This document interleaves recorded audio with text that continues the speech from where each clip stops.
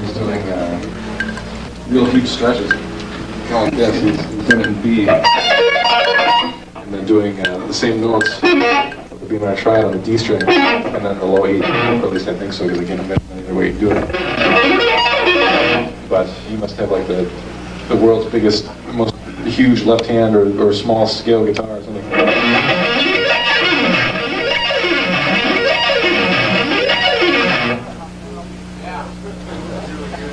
Instant tendonitis. Just add this lick.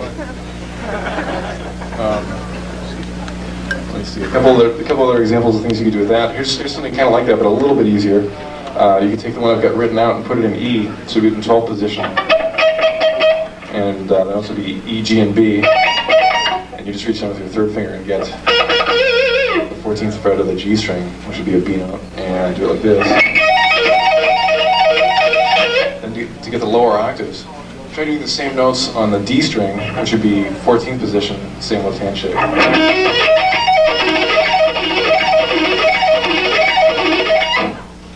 For that particular thing, I'm picking every note except for the descending part on the high E string, so it'll all be picked, except for those two notes that I pull off on the high E.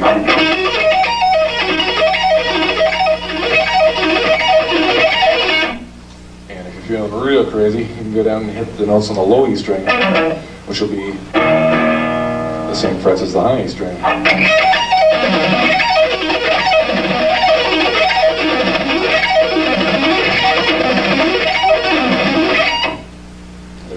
Another instant tendonitis one, but that one's a little bit easier.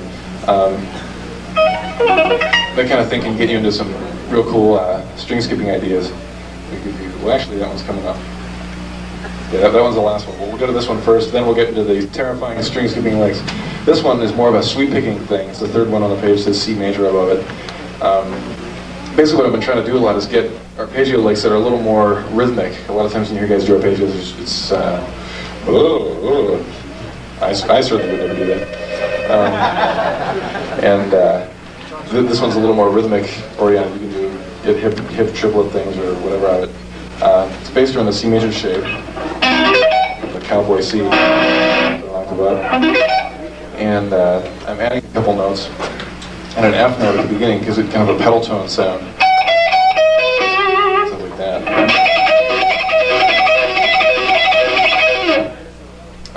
That's basically the beginning of it.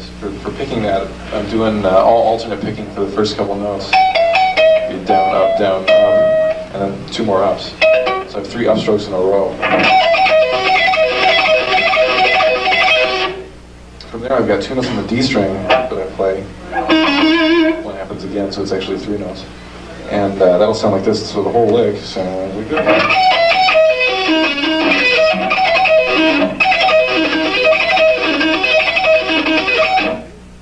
Variations on that.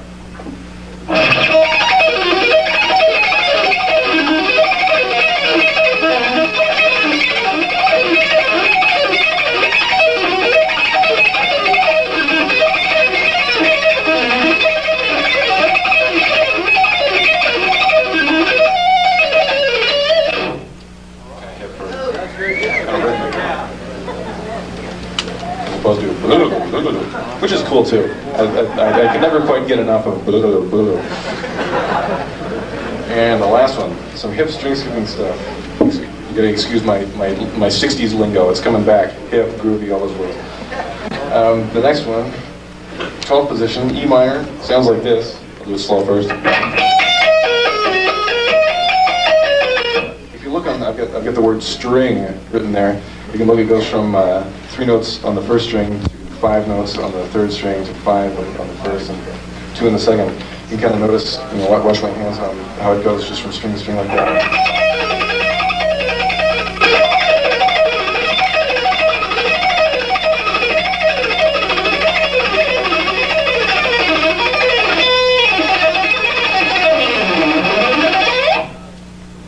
That's a pretty cool exercise. Some variations on it you can do. Just take like that first part and harmonize it or whatever. Sound like this.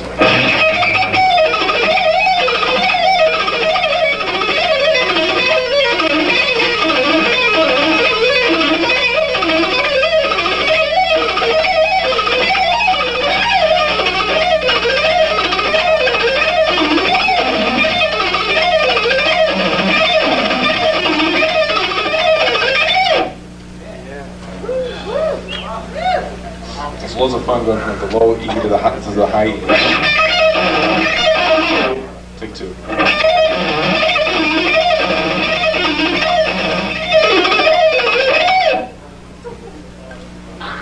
Makes those normal licks seem easy.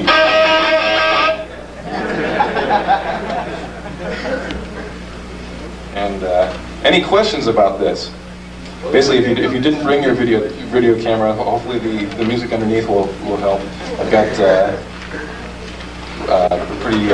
pretty explicit upstroke and downstroke and hammer on pull-up notations underneath. This pickup is a Duncan distortion, which is wired in parallel. It just makes it a little bit treblier. I've got aluminum tape on it to shield it. Someone mistook it for duct tape. Shame. If you have the whole guitar shielded, you can disconnect the wire from your bridge. There's no buzzing noises. What's your deck? That's a Duncan vintage Firebird, I think. It's I just love it. I can get a high note off it. It was pretty cool.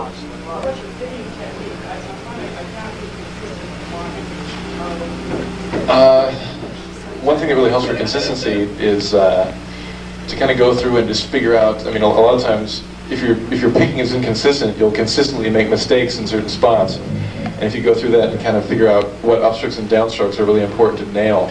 For instance, if you're doing a straight 300 string scale, you'll find that every time your first finger hits a string, it'll alternate between a down and an up. You'll start out with a down, and up, down, up, down, up. You want to concentrate on that first, then you may get to the point where you only want to concentrate on the down, so you go like down, down, down. A lot of times I'll just think about that and it'll help a whole lot.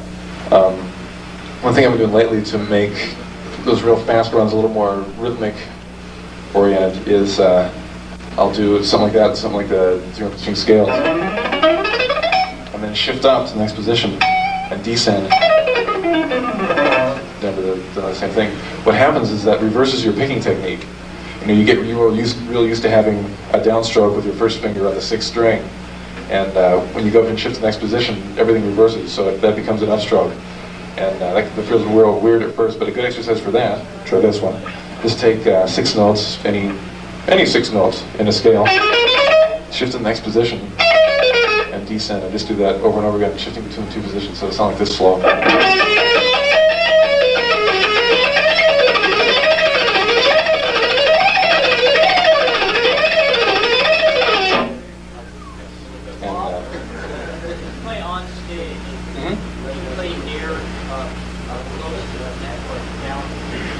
Most of the time I'm muting on the bridge to just to keep the strings from going real wild.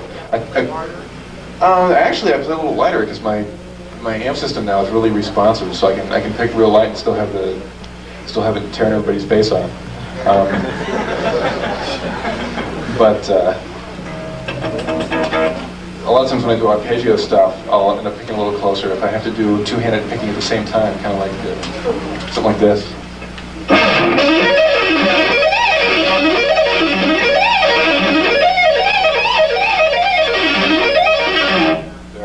Combination of picking and two-handed, so I'll pick closer up. In fact, someone had requested a major 7th and a minor 7th arpeggio. Here's the man. So here they are. Slow. A slow major 7th arpeggio. I basically just kept this out of the Frank and Bali speed picking book. It's pretty much all odd numbers of notes per string, either 1 or 3. Be 1, 1, 2, 1, 1, 1. Here it is loud and slow.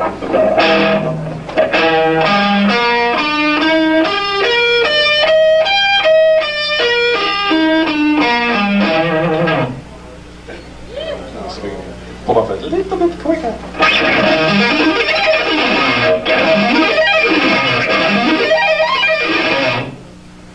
And a minor 7th. There's usually when I do minor 7th, I do the string skipping stuff. Which is just actually a fairly easy thing to visualize. You've got, for instance, if you're going to do A minor 7th, I just go to 12th position, play G, A, and C on the G string. the 7th third, or 7th degree third, and then I wouldn't play the B string at all. We'd go right to the high E and play E, G, and A. So that you have 6 notes out of any minor 7th arpeggio.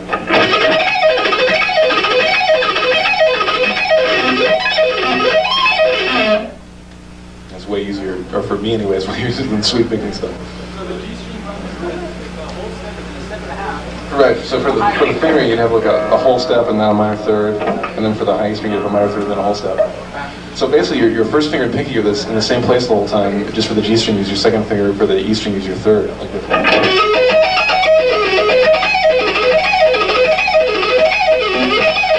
lot of times I'll reach down with my third finger and get the low C.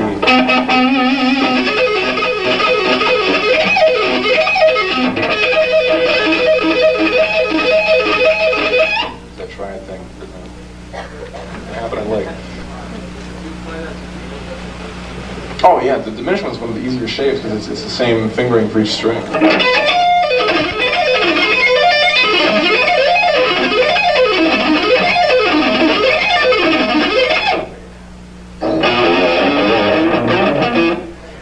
Spooky sound. Ooh, 8-finger technique. Let me see. Well, if you I haven't done this a while, but that usually doesn't matter.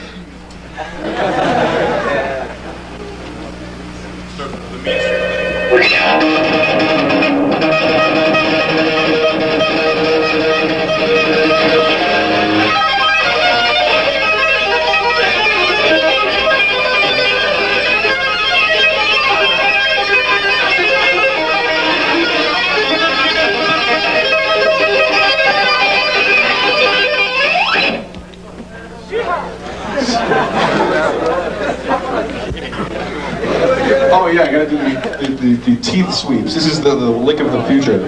I can get this about like 1 out of 20 times. We'll see how my luck is.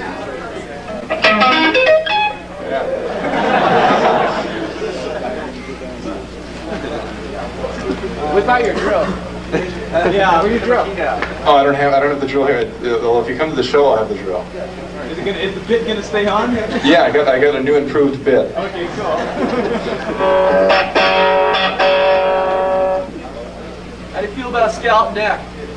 I like the feel. The problem that I have is the high E always seems to go off the edge of the fretboard. I have like the way I usually set my guitars, I have the string spacing real close.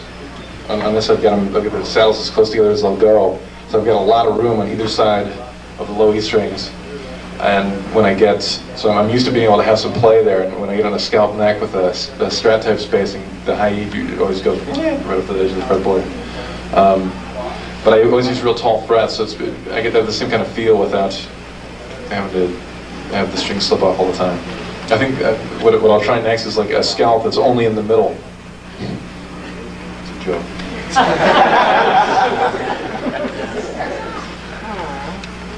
Any more questions? Way back there. I've actually never owned a guitar with a maple neck or a maple fingerboard, so I don't know. I guess Rose would. How about over here? You guys know it. You don't have any questions. I have a question. What time is it? People said the one from GIT said you made some like weird video game sounds again. Oh yeah. I don't know how musical these are, but they definitely resemble video games.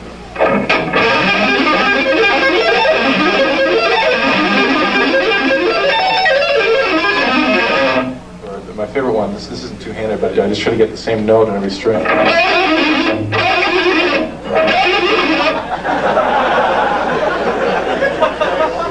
Oh, it's decent. I gotta metronome it a little more. I'm just getting F.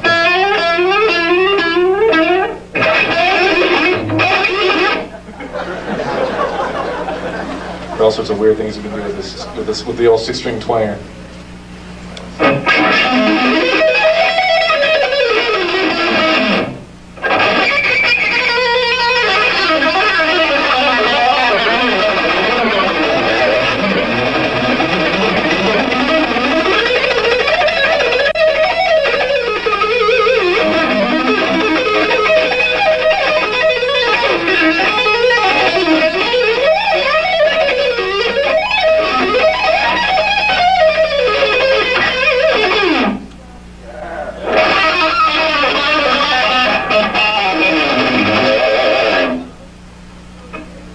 name this one.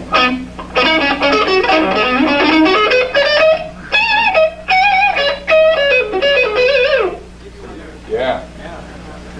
Get my keyboard lifted. What kind of pickup? It's a Duncan distortion in parallel with aluminum tape over it to confuse spectators. How often do you and Bruce have to practice together to keep your harmonies to a fight every day? Or? It's nice when we can. Although it's really weird because a lot of times the harmonies that to me, I mean, ones that will sit there and just go, man, these are impossible. Why did we ever write these? Live, they'll come off real well. So a lot of times I'm feeling adrenaline has something to do with it. Okay, how about your harmonies with John when you're doing the bass riffs too along with that? Like what kind of scale do you use when you're doing like on Scarify, for example? So what kind of scale? Oh, it's just natural minor.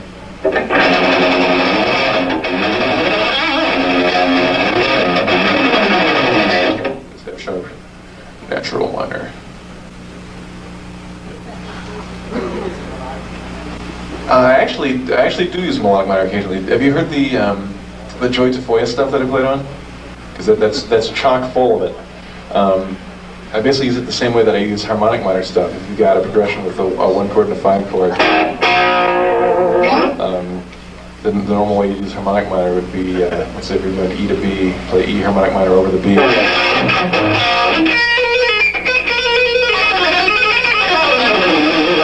And I just do E melodic minor instead. It's real similar sound. In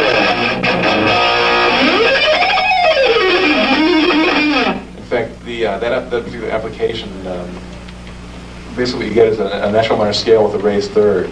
It sounds like this, which is real common. I mean, like a lot of classical stuff. If you ever heard this,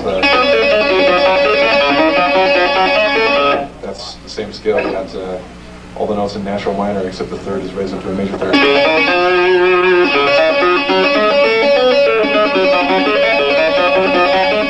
So it's not weird. I mean, a lot of melodic minor stuff is kind of associated with being jazzy or kind of out, and it can sound real in. I'm just going to keep slowly backing away from this microphone until it's real loud, then get real close and go, yeah! What's that? Oh, effects? Yeah. Yeah, actually, I've got a whole rack thing that lights up and dices and slices at this point. I'm using an ADA MP1 2 preamp, which is the world's coolest thing since the wheel and fire. And I'm running that through some reverbs and a harmonizer occasionally, a hush to make it silent, and then it goes out to. I'm using these Ampeg V4s just because they're cheap, clean power, and nobody knows what they are. They sound real bad for like a straight. If you plug straight in, they're no good for distorted amps. But as a clean amp, which is basically what I need because the preamp has tons of distortion, they work real well. And basically, compared to the system I'm using before, it's real. I can get a lot of different tones. I can step on a button and have a real clean tone without tons of hiss, which I couldn't really do before. And also the tone is just unbelievable. In my rehearsal studio, I A/B'd my new system with Tubuline Mesa Boogie Mark III and my best sounding Marshall mod amps, and it was like night and day. Way back here. There's an album by a group called Mad at the World, and they thank you on that album. I was wondering what you're involved with. A group called what? Mad at the World. That's a title of ours, but I don't remember an album by them. They thank you on that. Maybe it's a different podcast. Oh, you mean Roxanne?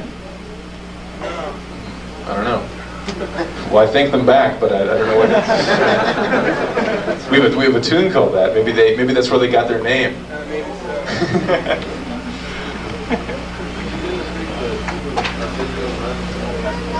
Sure. Actually, the question is the 2 arpeggio runs in Sacrifice.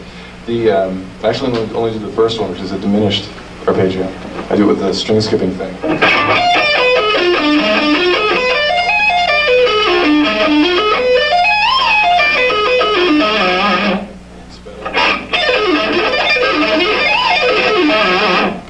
Bruce does the next one, which is a G major triad, like basically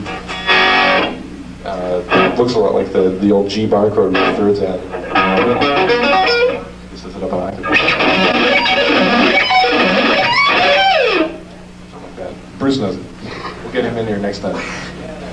One more awesome question. Who hasn't gotten one? Who's got the happening question of the year? Your next album. Next album, it's a live one.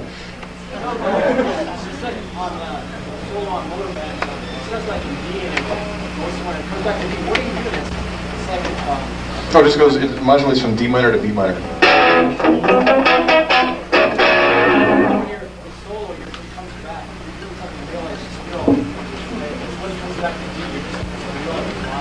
Oh, I think it's something like...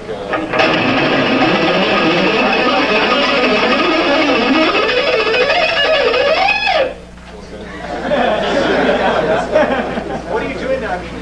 It's a lot of stuff where I'm going up 6 notes, in D natural minor, then maybe studying on that string, like the A string, and doing 4 notes up and down, going up 6. It'd be like,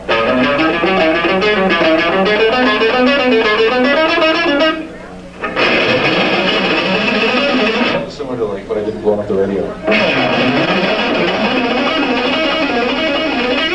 In fact, if anybody's seen the new Guitar World, there's an ad for GIT that I did, where I've got a lick written out, and it's basically that kind of sequence there.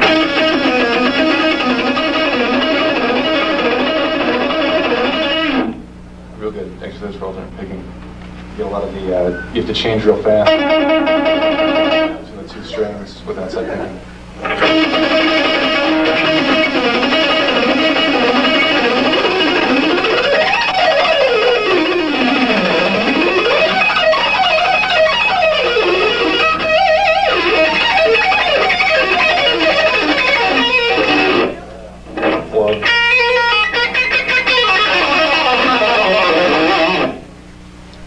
System, I never do that. But thanks a million for coming out. Sorry I couldn't stay longer, but I got to go to the show, and it's all here. We're playing in Anaheim at the Celebrity Theater with LA Guns. we got no sound check, but we don't need sound check. We got our own sound man. We got the 88. Who's opening? Triumph? No, I don't know. we did have. There was an ad. For our last show at Jezebel's, they had some magazine I saw, they had an ad for our show, and it said, first of all, it had us on the wrong night, but it had us headlining over Triumph and Riot. So Racer X, Triumph, Riot. I thought that was great. I didn't know they were playing on the bill, but... Thank you so much. Here's Mark Wittenberg.